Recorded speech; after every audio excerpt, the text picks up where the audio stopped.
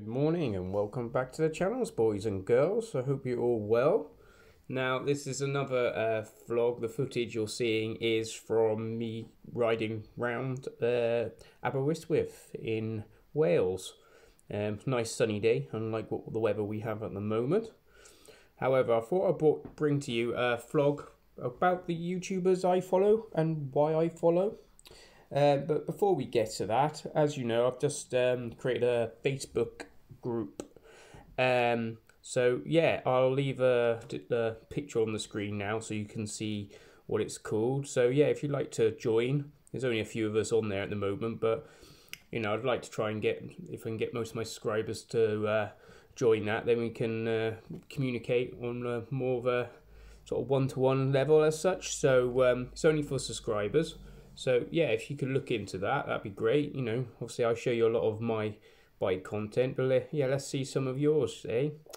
Anyway, on to the vlog. Obviously the Triumph have released that special edition. What do you guys think of it? The Triumph and the Breitling Swiss watchmakers. They've done a special edition, yet another Triumph special edition. I believe they're already all sold, which is crazy. Because it's priced about sort of £6,000 more than the standard bike. Yeah, 270 limited edition ones for 2023 model year apparently. So yeah, people who have ordered them will be getting them sort of August 2022 apparently, and they'll have a special edition number stamped onto it. But yeah, I quite like the paint scheme. I'll put a picture on the screen now just so you can see what I'm talking about. I think it looks pretty cool, to be honest. The colour is based on the old sort of Thunderbird colour. So yeah, it resembles like I think it's the original's 1951, the Triumph colour. So, and it's got sort of blue dials and things like that. And some, you know, engine case badging. There's a seat with an embroidered Breitling's logo and stuff on. But all in all, I've looked at it a few times and I'm just like, I can't see how they can justify that price. I know it's a limited edition and you can actually buy a watch that matches it as well. But yeah, it seems like a crazy price increase considering they seem to be bringing out special editions of all Triumphs all the time. The only thing I quite like is obviously it's got the fully adjustable Öhlins twin shocks on the rear, which obviously is a great improvement on the rear suspension. As I said before, I'm fine on the standard suspension, but that's just my style of riding and my weight really. So, but I'm sure if you did upgrade, obviously it'd be a huge difference. But yeah, I just wonder what your thoughts are on it. I just think they're pumping out a lot of limited editions and stuff at the moment. And yeah, they're cashing in really, aren't they? Happy days, you know, £6 for a nice paint scheme. Don't get me wrong, as I said, I love the look of it. So, but I couldn't justify that over the standard price of a Speed Twin. Anyway, yeah, let us know what your thoughts are in the comments on that. And yeah, we'll get to the main part of the vlog on the YouTubers I follow and why.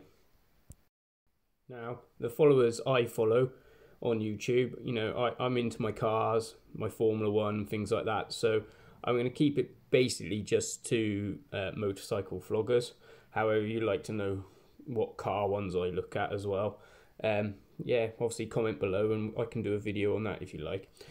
But yeah, obviously the top one, which is the main one for me, which pushes out quite a lot of content, is the Mr. Flyer. Now, I like his content. He's obviously a Speed Twin owner himself. Obviously a Triumph fanboy, he admits it himself. But I like his diversity on the different style of bikes he actually owns. From his Goldwing to his Speed Twin. Obviously he just sold his Street Triple, didn't he? So, but yeah, I quite like it because obviously he's got a range of different style bikes. And he regularly prompts out content. And yeah, obviously that's the first one. Obviously he's UK based as well. So so yeah, so it's Mr. Flyer is one of the ones I follow. I then follow, who's next on the list? No particular order, by the way. Username Kate. I think she's got like 30, nearly 40,000 followers. But yeah, she's brilliant. She's always out on the bike doing new bike reviews. She's going on road trips, and that is why I follow her. She's she's always gallivanting to different places and doing different experiences on different bikes. So and I love a nice road trip. So yeah, I've been just following a tour around the NC 500 with her partner Mike, and yeah, no, she's absolutely brilliant and definitely worth a subscribe on her channel. Who else is on my list? Lamb Chop Rides. Yeah, he just makes me laugh. I love all his projects. He's just mad, isn't he? So he's yeah, Need for Speed is that guy. Obviously, he's got, you know, all sorts of different bikes from, you know, from his new Suzuki he's bought, which he's going to put on track. You know, he had the BMW RR he had all last year. You know, from that to, you know, his H2 and things like that. But he's into his modifications and things like that and garage vlogs. And I quite like that. You know, it's even though I'll probably never own some of those bikes, it's the fact that I love seeing people work on bikes and improving them, modding them in their own way. So yeah, so that's another one I follow. Once again, another UK YouTuber there. Who else then? I'm just scrolling through. I also follow Fan Blam. He's obviously a Speed Twin owner. His videos are phenomenal. He puts so much time and effort into the quality of his videos. He always mentions that. And, you know, if I had the time, the expertise and stuff like that, I would try and do the same sort of thing. But with a young family and stuff, I couldn't even try and do that. But yeah, his road trips are phenomenal. And he's doing quite a few like bike reviews now as well, which is great. So that's another one. I think he's on about between 4 and 5k followers, so you know, he's not missing a flyer or anything like that, but he does steady content and it's really great quality, especially put it on the telly. You know, it's the scenery in these drone shots are amazing. Another one, English Biker Dan. He's another great YouTuber in Britain. He does all different types of bike reviews. And he's quite honest with his reviews. If he doesn't like something, he kind of does say it. But yeah, I just love his enthusiasm and stuff with his bike reviews, and he doesn't change his style all the way from different ones, where some of them people do. So yeah, no, that's another one I follow. Moto UK, I follow him. Once again, he's always out on his bike up in the Lake District and stuff like that, and I love the Lake District. I go there quite often on holidays, so yeah, it's funny seeing all the sights, but on a bike. I've never rode up there myself, so one day I will try and venture that way. And another person who's up that way is JBL Motovlogs, Jake. I think he's on about 4,000 or 5,000 subscribers now. I started following him when I had my MT-07 because he had one as well. He's now on a KTM on his latest bike now.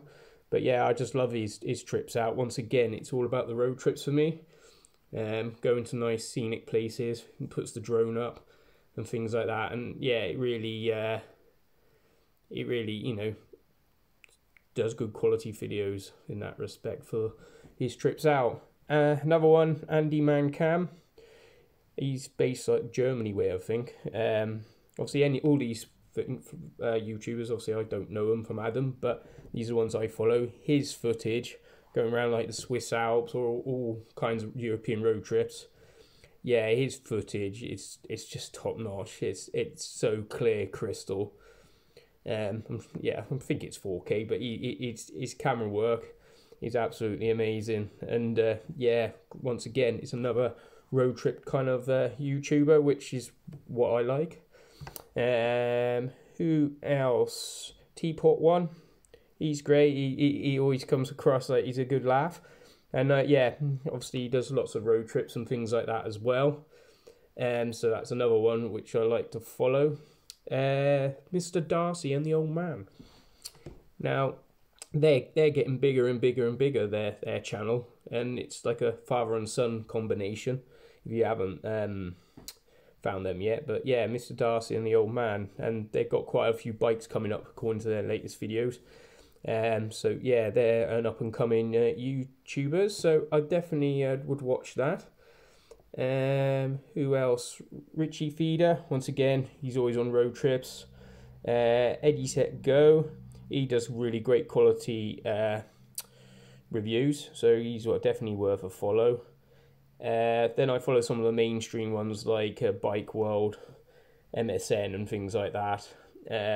44 Teeth, they're another big YouTuber in the UK. They've got quite a big following nowadays. But yeah, I love their budget bike battles and things like that. And yeah, they're just mad. But absolutely brilliant and definitely worth a follow, especially when they were doing their lockdown videos. You know, when we were all stuck inside, I think it was every Monday, brilliant, hours long show. So don't take anything serious. And yeah, they do a lot of stuff with track days and things like that as well, which is great. So yeah, I love watching those videos.